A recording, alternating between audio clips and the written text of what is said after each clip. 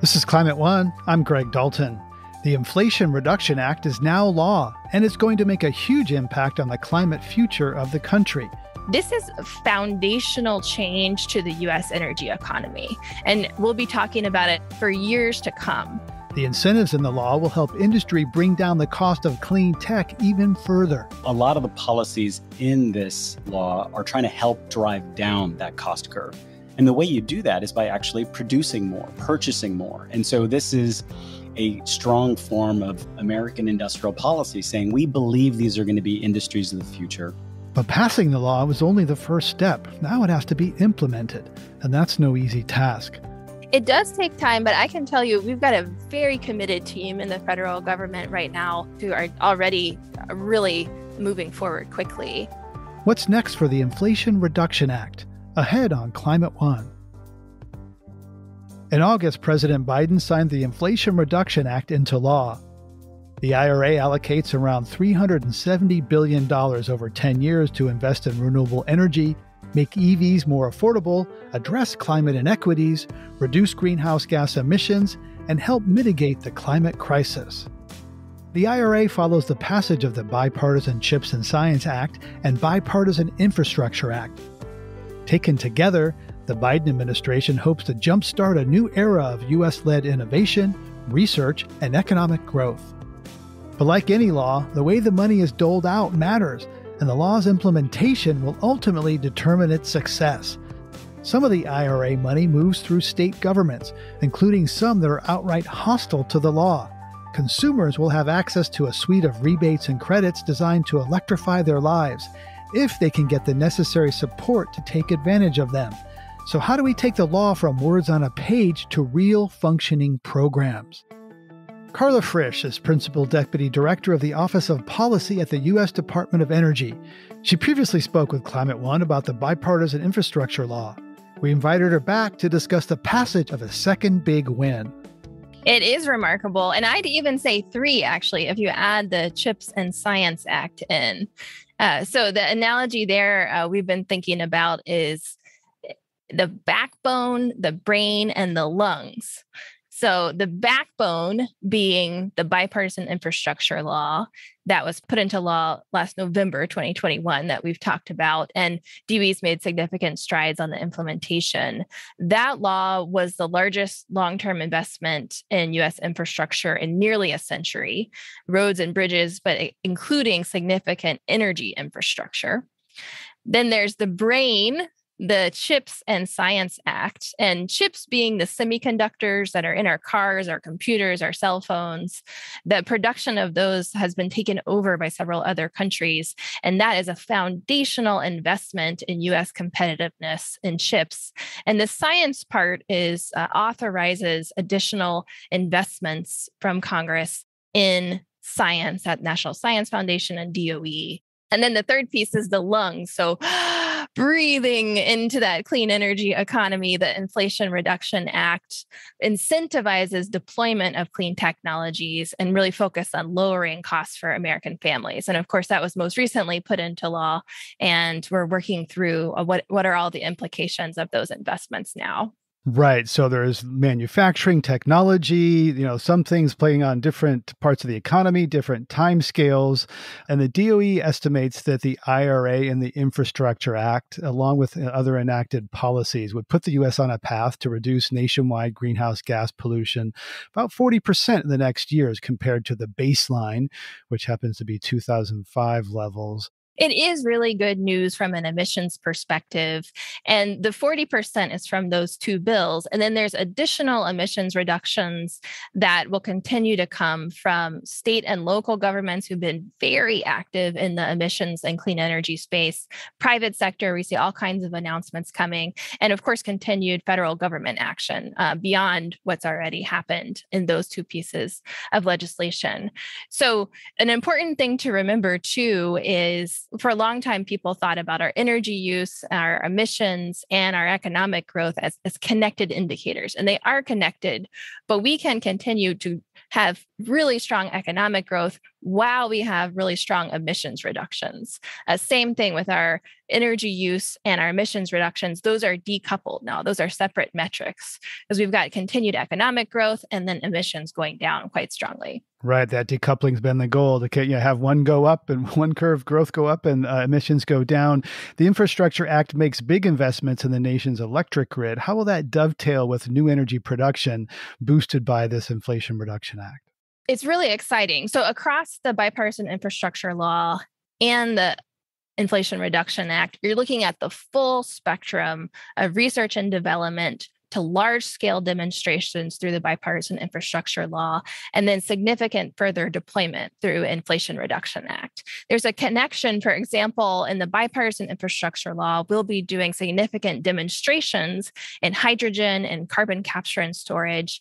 And then in the Inflation Reduction Act, you see the next set of policies, largely tax policy, that provides some certainty to investors to be able to take those projects from a large-scale demonstration to further deployment.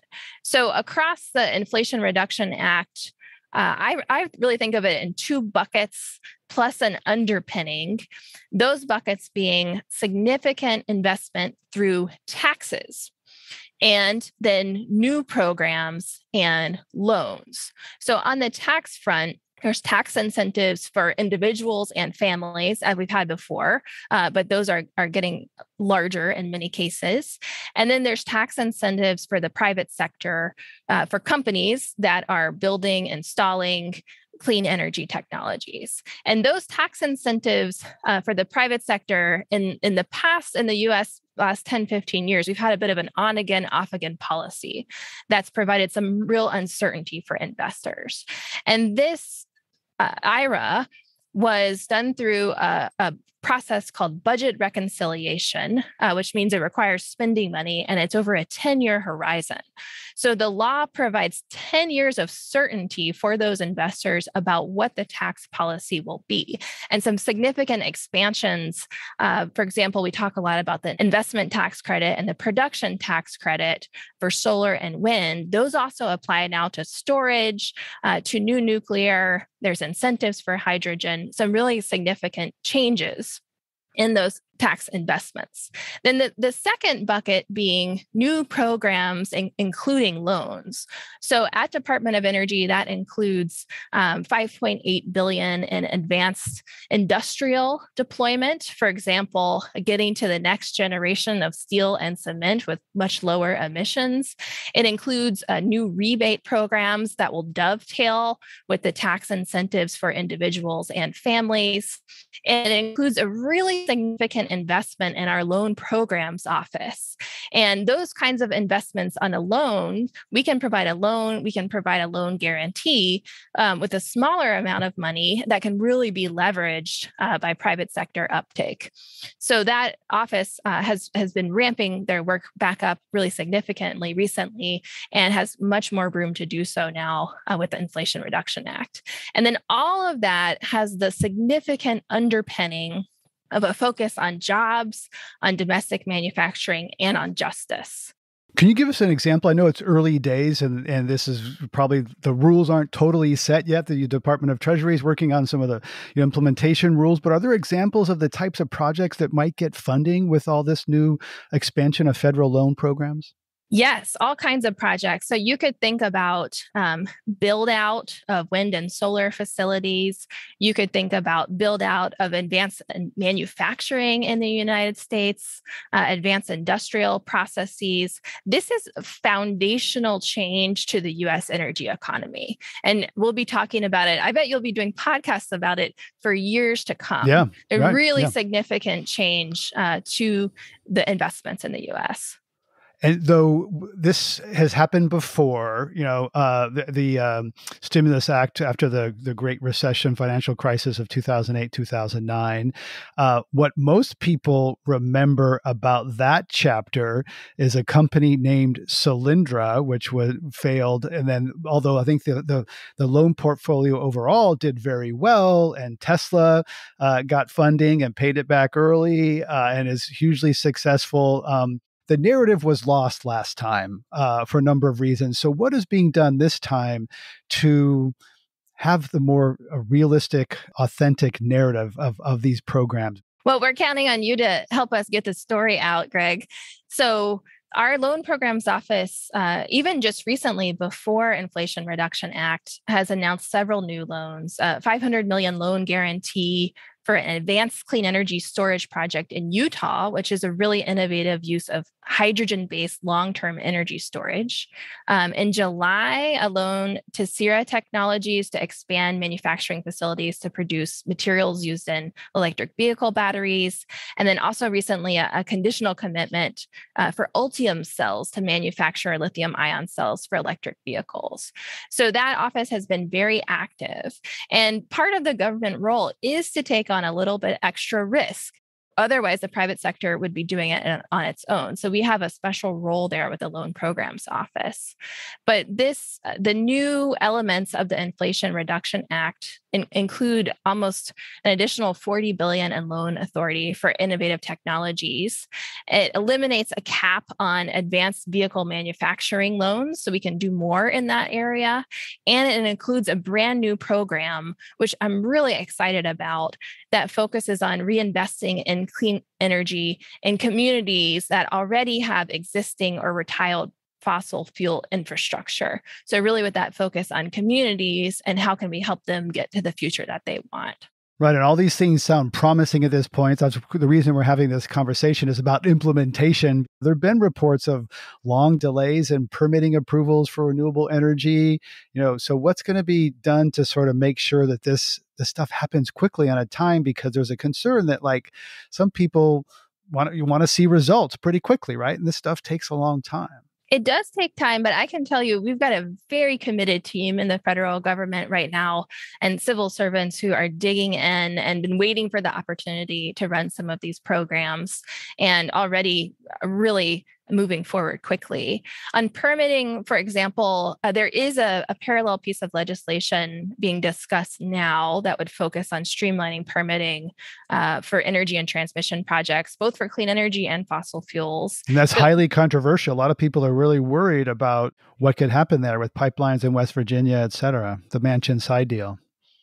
Right. But the IRA itself includes several provisions to make the permitting process more timely.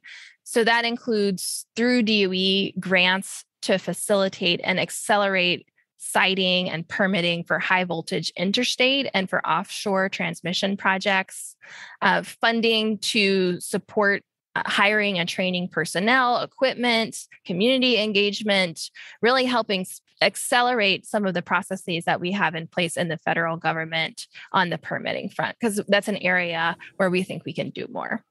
You mentioned environmental justice, and the president has talked a lot about that. And there was a fair number of people who were upset with what didn't happen in the IRA from the environmental justice community. So what do you say? There are estimates that, the greenhouse gas reductions from this law will far outweigh additional fossil fuel production. But what do you say to frontline communities who really are quite upset about the harm from oil and gas production and extraction that will still be happening and expanding in some areas, affecting some people that feel marginalized?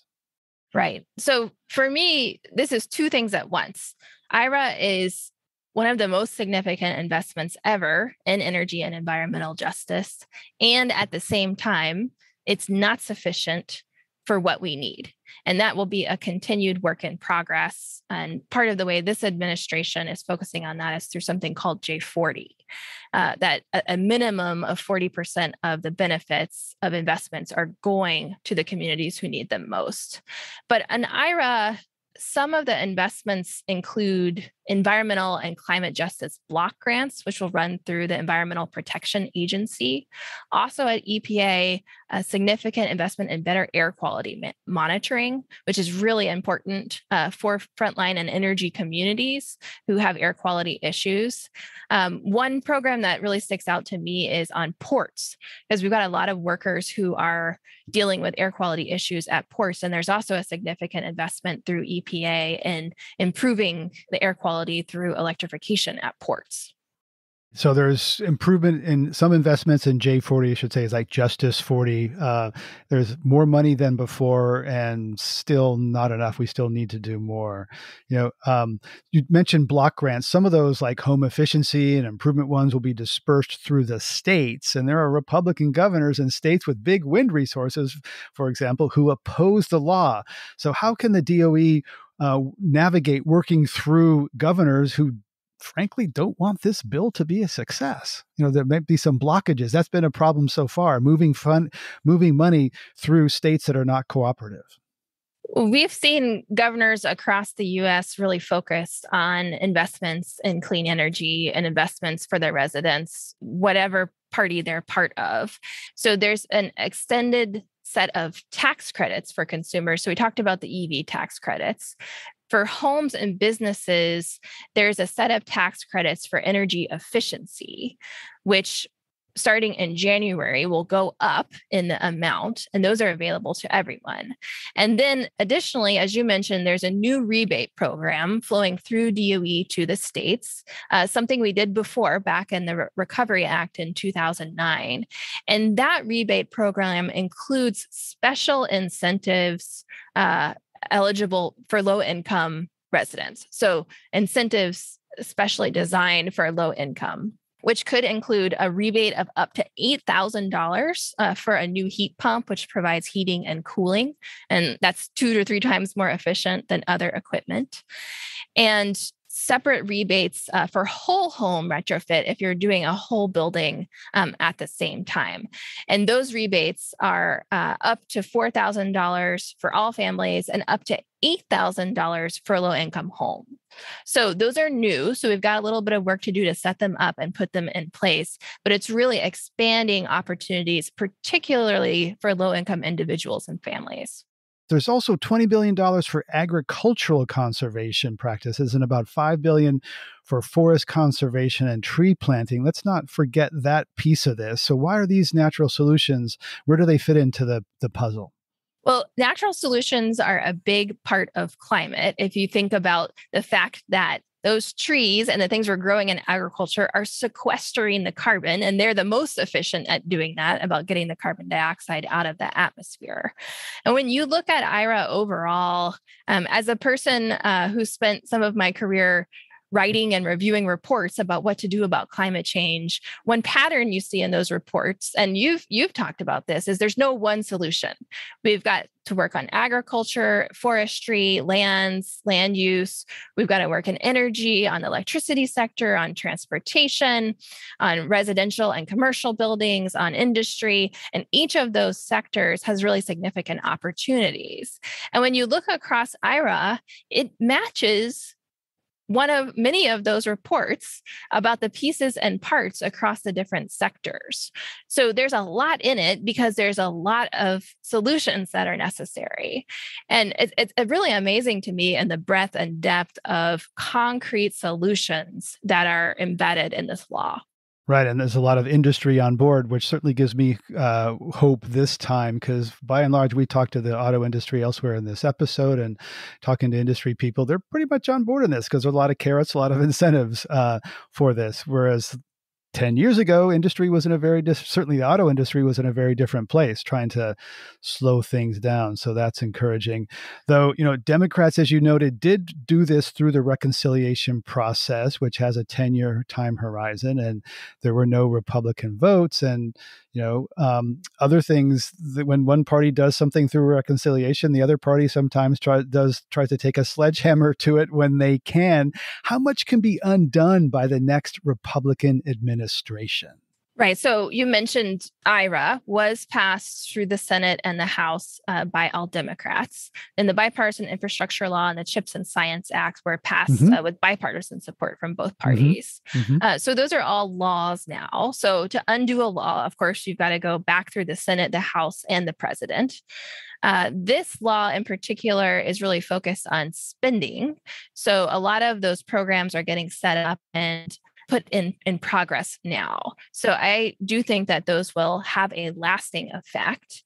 And you mentioned industry as well. We have seen, even since this was signed into law, several new announcements from industry saying because of the Inflation Reduction Act, we are investing more in the US. That includes an announcement from First Solar. They're the largest domestic manufacturer of solar. We've got a lot of the supply chain for solar right now is in China. And so we are playing catch up on that supply chain. And they announced that because of IRA, they are investing $1.2 billion to expand their operations with a new manufacturing facility in the US Southeast and expanding their existing footprint in Northwest Ohio. We also saw new announcements from a company called Sparks with a Z that will locate an electric battery factory in Northwestern West Virginia. Honda Motor and LG Energy Solution announced plans to build a new battery production plant for EVs in the US. And Toyota announced a global expansion in spending on EV battery manufacturing, including $2.5 billion earmarked for a new battery manufacturing facility in Liberty, North Carolina. So that's just in the few weeks since this came into law.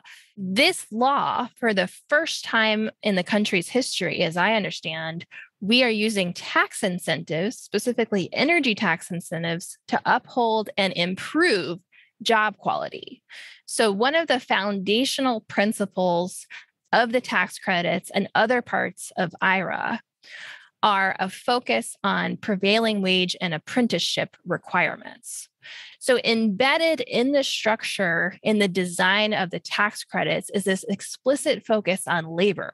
And those two are tied together in a way that we have not seen before. And it creates a really significant opportunity, both for expansion of clean energy, but also for expanded job opportunities and for the expanded quality of those job opportunities. And as we continue to make more investments here in the US of having that domestic supply chain, of having strong quality job opportunities and building out more justice, we are creating a real opportunity that people will want to continue to grow. Carla Frisch is Principal Deputy Director of the Office of Policy at the U.S. Department of Energy. Carla, thanks for sharing your insights on this sprawling and promising climate law at last. Thanks so much for having me. Coming up, how will the IRA help bring down the cost of clean tech? You have really demand-oriented incentives to make the purchasing of it cheaper in the market, right? So you actually can get not only the factories created, the supply there, and actually the demand flowing. We'll be right back.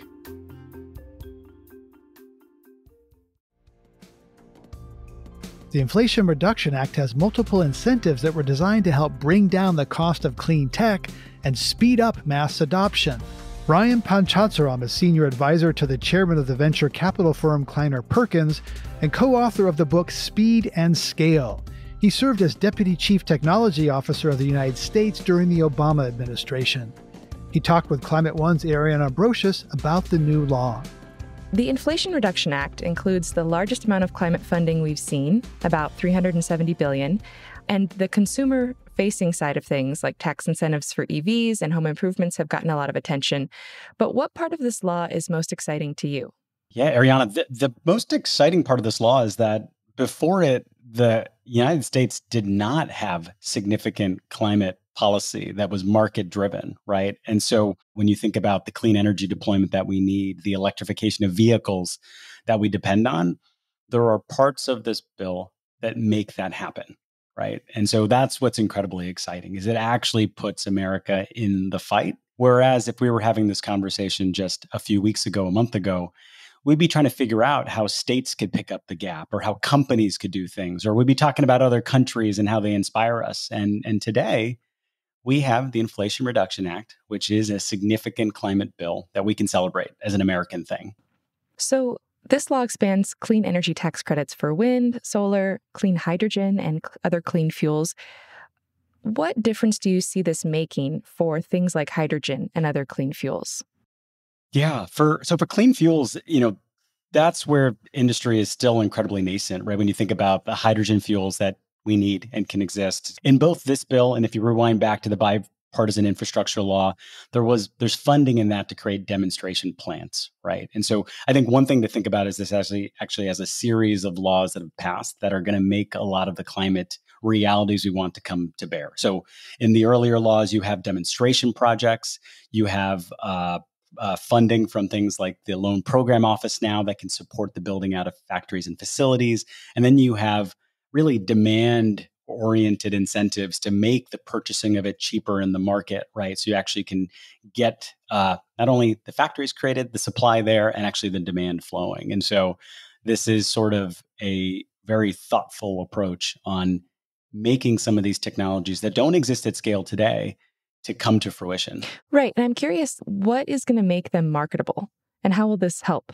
For a lot of clean technologies, they are expensive, more expensive than the fossil fuel burning equivalent.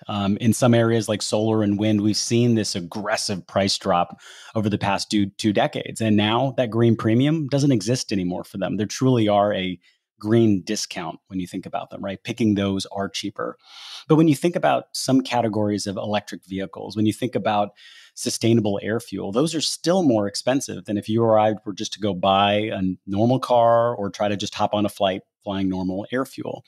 And so a lot of the policies in this law are trying to help drive down that cost curve. And the way you do that is by actually producing more, purchasing more. And so this is a strong form of American industrial policy saying, we believe these are going to be industries of the future. How do we support them? How do we make them cheaper so consumers can then be able to afford them outright when these policies end up fading out?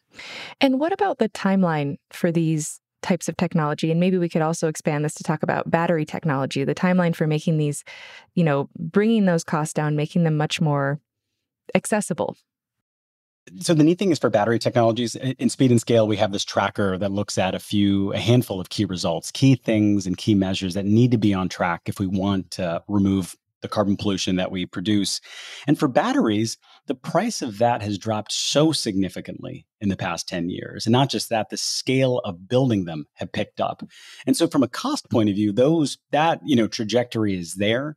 It's one that now the question is, well, where are we going to purchase those batteries from? If you looked at the Inflation Reduction Act, there's in the EV policies, it actually changes it to now, it only applies to vehicles built in North America. And then when you look at it, there's a ratcheting up of, well, where do the batteries and minerals come from too? They've got to come from US and their allies. And so here you're seeing, one, yes, it's possible to produce batteries at scale cheaply, but we want them to be produced here or between one of our trading partners. Among some of the other technologies that are getting boosts from this bill is carbon capture and storage. This is somewhat controversial among climate experts and environmentalists. Many say it's ineffective and will actually keep us more reliant on fossil fuels into the future or for longer, and that the money could be better spent on proven technologies like wind and solar. Carbon capture and storage usually refers to capturing carbon dioxide at the source of the pollution, like a coal plant. That's distinct from direct air capture, which sucks carbon dioxide that may have been emitted many, many years ago out of the air. So right now, the second, direct air capture, is very expensive. And I'm curious what you think about government money going to those kinds of projects when there are, as we've said, some of these other things we can and should be investing in. Yeah. So that first category, so I think money should be going into absolutely the direct air capture type projects, as we need to explore them, we need to build them up. But then there's this category of projects that do get funding that you can take CO2 from industrial processes and use it for enhanced oil recovery. I don't think that's the right way, or really the way we're going to get ourselves out of this. That's just a way of pumping more oil and getting a credit for it. How will the funding drive more research and development in consumer tech, like better and more affordable heat pumps and electric water heaters, maybe, for example? There's a set of funding in the IRA called the High Efficiency Electric Home Rebate Program, right? It's going to provide a good chunk of money to help with assisting around anything certified by the Energy Star program, right? Around heat pumps and electric stoves and better insulation. And it's targeted to low-income families and to really support the transition, because sometimes those choices are more expensive up front, but the savings that actually come from lower energy costs truly make that, return on investment calculation quite a good one for most families. And, one thing to think about right now, too, on this whole electrification shift, as well as using less energy, more energy efficiency, you're seeing this crisis happen around the globe right now, around natural gas prices, as well as oil prices. And we have to look at, well, one, how do we cut our emissions? But in every bit of energy that we do use, how do we conserve as much of it as we can? And there are new technologies like heat pumps. So instead of burning natural gas in your home, you're actually using this thermal exchanger that's able to be both heat and air conditioning for you. And it's able to do it using only electricity, able to do it incredibly efficiently, which means you spend less on energy. And I think you're going to see not only the IRA really pushing these advances, but just general global factors and reasons encouraging more energy efficiency to happen. You worked as Deputy Chief Technology Officer in the Obama administration. So what can you tell us about how federal money like this rolls out and how quickly we might see the money hit the road, so to speak, and begin to take effect? Yeah, this is, it's all about the implementation now, right? So the president, Congress have done their part, which is to appropriate the money needed to instigate the shift. But within the Department of Energy, within the Loan Program Office, within each of these offices that have now been appropriated dollars, this is where the work starts. They're going to be doing outreach actively and immediately, understanding from the business community as well as from the climate community how to deploy these dollars well. And so I'll say, Ariana, the process is absolutely happening immediately. The question, of course, when the money comes out, each of the programs is able to do it at different timelines. But what's neat is there's already that process flowing from the bipartisan infrastructure law, right? So there's a lot of demonstration projects that they're already evaluating and looking at. And so I think we're going to see a lot of successes and announcements as this year closes out and into the next, and even more the year after. But it really is about the execution of the law now, too. I think it is worth saying for any law, right? It could be implemented poorly. So this investment that we're making as a country could be spent poorly, and it could be also spent incredibly well. And do you see any obvious pitfalls in the way the IRA and the funding works that might limit its impact in terms of that implementation? The way that IRA came together was you had a whole good year and a half of work on Build Back Better, on different great ideas on how to move the U.S. to a carbon-free country. And when the bill got shuttered, I don't think anyone had hoped that it would resurrect itself. And when it did, to see so many components of the market-based things in there, right? The tax credits, to see components in there around supporting the carbon removal pieces, you got really at least excited that this was a bill that was supporting the market in driving this, right? Which is an important piece. But the other things in the bill that were the trade-offs that were around oil and gas leasing. And the unfortunate thing is, in this moment in time, this bill, while it does, I think the way the analysis looks, it goes for every ton of emissions that are generated by these oil and gas provisions, 24 tons are removed. So for every ton, 24 are removed. And so from zooming out and looking at the big picture of the world and emissions, this bill is phenomenal. But when you go back to the local level, right, to the families and communities that live next to an oil well that's not being shuttered, when you go to a community that still has a coal plant, this extends its life. And so this trade-off was made. But what it means is that there's still plenty of work to be done that can happen at the EPA. There's so much work that can be done to happen at the state level, right? This is only one piece of the policy puzzle. Federal government is doing its part. What are the states going to do? What are local governments can do? And so that's where to focus the energies. So what are some of the other ripple effects that we might see once this bill takes hold? I think about it in terms of there being some kind of tipping point, right? Where even if the investments in some of these technologies could seem modest, there's enough of it happening all at once that the sector just kind of moves ahead. So on the policy side, yeah, let's talk about policy and then as a consumer, right? So like there are policy tsunamis, right? I think one of them that's happening right now that's like starting to form is around banning gas in buildings and helping people transition to heat pumps as well as induction stoves. You have multiple cities across the country that have passed these bills. and more are following suit. And it's an incredible way to not only remove the emissions footprint of a city, but to have clean air in your home. Remember, when you have a stove and you turn it on and you're, just even boiling water on it, that's burning natural gas and methane inside your house. And so one, if you have that, please turn on the vents. But two, look at that and see that you are combusting something in there and it's actually affecting the air quality. And so that's one, I think, tide that you're seeing coming from a policy point of view. On the market side, when you look at project financing, right, this is the money that goes out there to help support these solar projects and wind projects and now storage projects as well, too.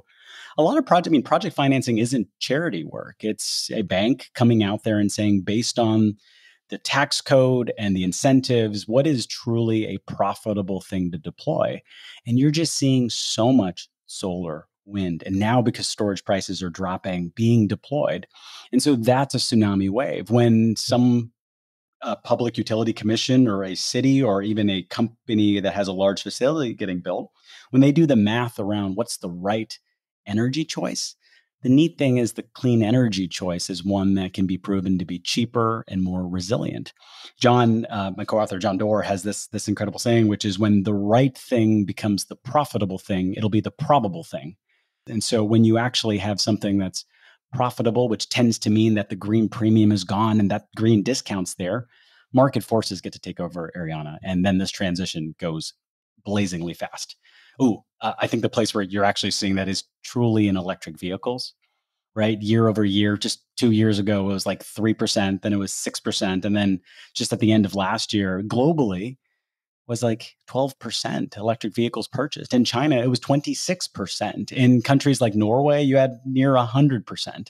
And so that's where, this transition becomes really optimistic. And I get very hopeful. I think there's a lot of folks in the climate community that have been fighting this fight for 20, 30 plus years. And I think for a lot of us that are coming in, maybe let's just say in the past 5, one, we get to stand on their shoulders and get to, really build on their work, but we also get to take advantage of the market forces that exist today where the clean green thing is cheaper. And for the things that aren't, we have policies in place to help drive them down. And so we've got a lot of work to do to implement the parts that IRA is supporting. Cleaner grid, clean vehicles, fixing our food system, protecting nature, cleaning up our industry, and then removing carbon. If we can do all those things, we're going to be in a wonderful place at the end of this decade with the momentum that we need to get to zero by 2050. Ryan Panchadsaram is advisor to the chairman at Kleiner Perkins and co-author of Speed and Scale. Thanks, Ryan, for joining us on Climate One. It's wonderful to be here. Coming up, a quick primer on the new EV tax credits and what effect they could have on consumers and the supply chain. There's a lot of good opportunities in here for clean energy. I think one of the big ones is there's a brand new production tax credit for clean energy production, which includes EV batteries and critical minerals. We'll be right back.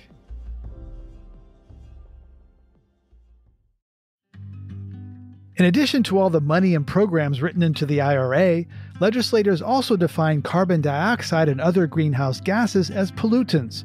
This is seen as an attempt to mitigate the damage done by the Supreme Court's West Virginia versus EPA ruling, which severely limited the EPA's ability to regulate greenhouse gas emissions. Climate One's Ariana Brocious spoke with Erwin Chemerinsky, Dean of Berkeley Law, to find out how that congressional clarification might affect the implementation of the Supreme Court's ruling. I think it changes the impact in that it makes clear that greenhouse gas emissions are pollutants. On the other hand, I don't know that that addresses the concern that the Supreme Court had in West Virginia versus EPA.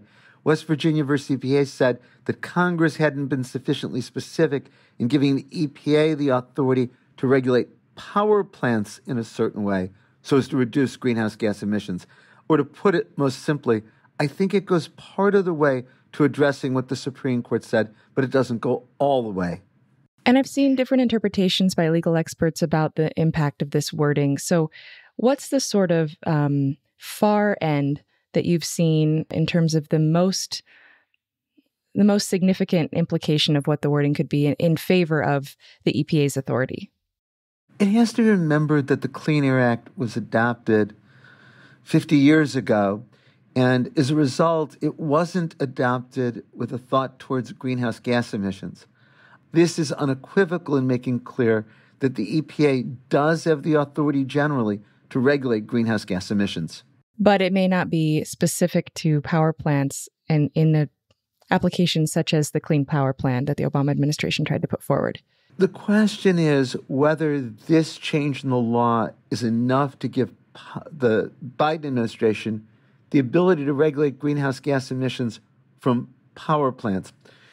Chief Justice Roberts' opinion in West Virginia versus EPA said that the EPA was using an obscure provision in the Clean Air Act that no one had ever thought included regulating power plants in this way. And I think the question is changing the definition of pollution to include greenhouse gas emissions enough to address that concern? And how will we find the answer to that question? Just by seeing it play out? The Biden administration has said that it's going to adopt its own plan for regulating greenhouse gas emissions from power plants. It's important to put in context. The Obama administration created the Clean Power Plan that was designed to deal with the very significant issue of greenhouse gas emission power plants. The Trump administration rescinded that and adopted the Affordable Clean Energy Plan, which was far more permissive with regard to greenhouse gas emissions. The Biden administration says, we're going to adopt our plan. When it does, there's sure to be a challenge again by states like West Virginia and coal companies, and the courts will have to answer, with this statutory authority, is it allowed? I think this statutory authority is very important. I don't know it will be enough. It will depend on what the Biden administration is trying to do. Erwin Chereminsky is Dean of Berkeley Law. The Inflation Reduction Act promises to pour a ton of money into electrifying transportation, but new rules now restrict which electric vehicles qualify for a $7,500 tax credit, limiting the cash back to models made in North America. And through the end of the year, those rebates are not available to buyers of cars made by GM and Tesla. In January, there'll be a whole new set of rules. Dan Bowerson, Senior Director of Energy and Environment at the Alliance for Automotive Innovation, the car industry trade group, explains. It gets much more complicated starting in January 1, 2023. So the first thing that happens is that 200,000 vehicle cap is gone. So for companies that had already hit that cap, General Motors and Tesla, that cap is no longer in play. It also implements a MSRP cap. So it's $80,000 cap for vans, SUVs, and pickups, and $55,000 for cars. We also see the implementation of income caps. So for couples filing jointly, if you make over $300,000, you would not be eligible for a tax credit. And for individuals making over $150,000, you would be ineligible. Okay, so these are new things that before it didn't really matter, like how much money an individual makes or how much what the car costs. So now there's some different limits in play, and there's some other things as well, right? And sourcing. Yeah, then it gets even more complicated. So that's what we're here. That's what we're here for. Yep. Yeah. So we take we take that $7,500 tax credit and we split it. So half of the credit, or $3,750, is available if you meet those other requirements, and at least 40% of the critical minerals are either extracted or processed in the U.S. or a country that we have a free trade agreement with. The other half is focused on battery components. So the other $3,750 would be available if at least 50% of the components inside the battery are either manufactured or assembled in North America. So you have to meet all those prerequisites, and then you look at where the batteries are manufactured and where the critical minerals are extracted or processed from. So unfortunately, I'm not aware of any vehicles that will qualify for the full $7,500 with these provisions at least in this time frame. There's a lot of work going on there, but this time frame is pretty tight to meet both of those requirements. And to be clear, like this sounds like a lot of rules, and some people might say, oh gosh, why is this so complicated? Is the intention here, A, is not to subsidize rich people buying cars, that it's not a good use of taxpayer dollars, and also to drive American industry. Do you agree that those two intentions here, this complexity is in place because of those two intentions? Yeah, I think those are the right intentions, Greg. It's to not subsidize the rich, and the intention is not to subsidize products coming from China. I think We agree with the intention of not subsidizing China and more domestic manufacturing and processing. Unfortunately, I think it's a missed opportunity here without having some implementation lead time to get there. Right. And so it sounds like, automakers are announcing new EVs all the time, Jeep and GM this week. It sounds like there's more choice on the marketplace, but will these rules restrict choice or expand choice, or is it unclear yet? Hey, it's still kind of unclear, Greg. I think it's going to certainly, like I said, restrict the choice for vehicles that are going to receive that credit. So that's going to play into customers' considerations of what vehicle they're going to purchase. And we should be clear that there's still going to be lots of EVs available. We're seeing all these ads on TV, the U.S. Open, Super Bowl, et cetera. The industry is clearly going in this direction. And these rules we're talking about are only for these tax incentives or rebates. People can still buy the car. It just, if they don't need those public dollars. Is that right? Oh, absolutely, Greg. Yeah, I think today we have 72 EV models available. We expect that number to increase by 2026 to over 130. So we're going to see a doubling of EVs on the road. You're already seeing, SUVs, pickup trucks, things, vehicles that previously we weren't seeing electrified. Now all of a sudden we're seeing a lot of those come to market. So yeah, there's going to be all shapes and sizes, all utility factors coming with an electrified option. Sure. And I think the F-150 Lightning is a huge cultural moment in many ways. There's a new rule, you touched on this a little bit, that battery components can't be sourced from foreign entities of concern like China, where a vast majority of battery parts and minerals come from. How is this going to affect supply chains? Just be clear that no components from an entity of concern, including China, starts in 2024. So that's an additional requirement on top of what we have in 2023.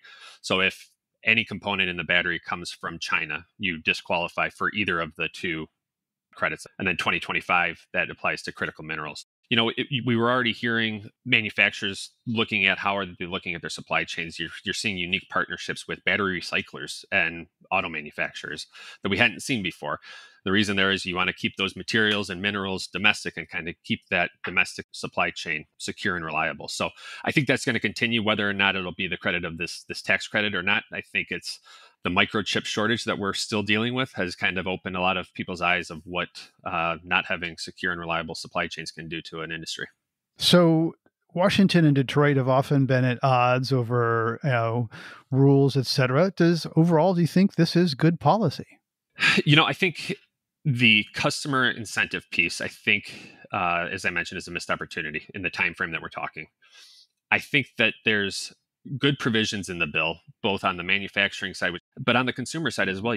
There's a brand new used electric vehicle tax credit available that was not present prior to the signing of the bill. And that's going to be significant, I think, for those customers that can't afford or don't purchase new vehicles. This is going to be an opportunity to get them into an electric vehicle. So that's a very positive outcome of the bill.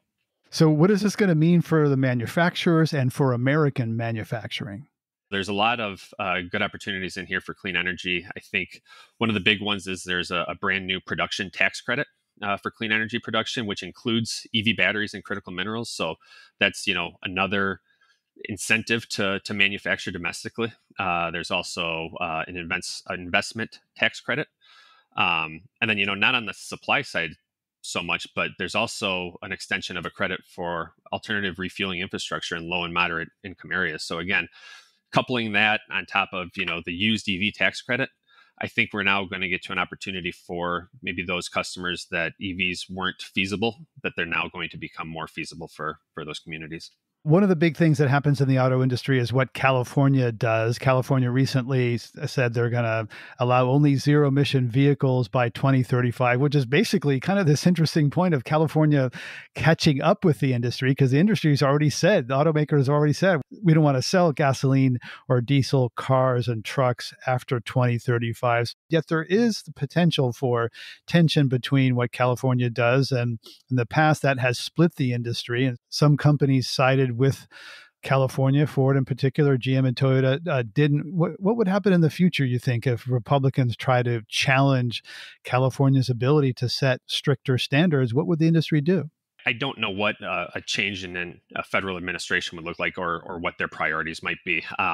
If I were able to guess that, I think you and I'd be having a different discussion. But what I do know and what I can say is these are global companies, and the global transition is happening to electrification. We're seeing it in Asia, we're seeing it in Europe. It's happening all over the world. So, changes on domestic policy don't necessarily dictate what's going to happen with these companies. I will say they're also investing a significant amount of money into electrification, and this is real money. We're over $600 billion by the end of the decade in electrification. So $500 billion over that just in electrification. So we're going to continue to see increased adoption globally. And as you mentioned, you've already seen several companies announce either their phase out or phase down or complete transition to electrification. And as the industry transitions from making internal combustion engines, as it's done for a century, it's General Motors, Ford Motor Company. These are motor companies. What happens to the workers? Yeah, it's an important piece and one that cannot be forgotten. But I think there's an actual opportunity here as well to educate the workforce, current and future workforce, of available jobs from this transition. I've talked about the utilities, so we're going to have to see increased employment in the utility sector to ensure that the grid's stable. We're going to need EV charging companies to build and install the chargers. We've talked a lot already just about the increased battery manufacturing and material processing here. Those are all going to require workers. So we need to make sure that those are well known and that those are there's some education there. We also need to make sure that there's training for those jobs. And I think you'll continue to see that going forward to ensure that the workforce is not forgotten. That would be a huge misstep on this transition if that's forgotten. You've expressed some hesitation about how some of the rules were written. Sounds like you'd like a little more ramp time. You agree with the overall direction, it seems. What can be done at this point to implement the Inflation Reduction Act in the best way possible? Yeah, so the legislation requires the Secretary of Treasury to issue guidance by the end of the year as far as how this is going to be implemented. And there's a lot that needs to be included in that guidance. And then from there, the vehicle manufacturers are going to be required to certify that their vehicle or their battery contains, X% of components from this country and Y% of critical minerals from these countries. And then it'll be up to, the Treasury and the IRS to determine if that vehicle qualifies. But it'll be a lot of hand holding and a lot of discussions to get there, because this is something brand new. And quite frankly, the IRS has not been this involved in vehicle manufacturing and sourcing. So this will be a new challenge here. So it sounds like a promising, complicated, but very promising moment in the industry. Yeah, I think that's right, Greg. I think it's a good opportunity here for some collaboration between government, between industry, between customers, between dealers. We all need to be working together here. Wouldn't that be nice in this country? Dan Bowerson is Senior Director of Energy and Environment for the Alliance for Automotive Innovation. Dan, thanks for sharing your insights on the complexity and promise of the new EV rules. Yeah, thanks so much for having me, Greg. On this Climate One, we've been talking about implementing the Inflation Reduction Act. Climate One's empowering conversations connect all aspects of the climate emergency. To hear more, subscribe to our podcast on Apple or wherever you get your pods. Talking about climate can be exciting, interesting, and also hard, awkward, and difficult. And it's critical to address the transitions we need to make in all parts of our society and our lives. Please help us get people talking more about climate by giving us a rating or review if you're listening on Apple. You can do it right now on your device. You can also help by sending a link to this episode to a friend. By sharing, you can help people have their own deeper climate conversations. Brad Marshland is our senior producer. Our managing director is Jenny Park. Our producers and audio editors are Ariana Brocious and Austin Colon. Megan Basilia is our production manager. Our team also includes consulting producer Sarah Catherine Coxon. Our theme music was composed by George Young. Gloria Duffy is CEO of the Commonwealth Club of California, the nonprofit and nonpartisan forum where our program originates. I'm Greg Dalton.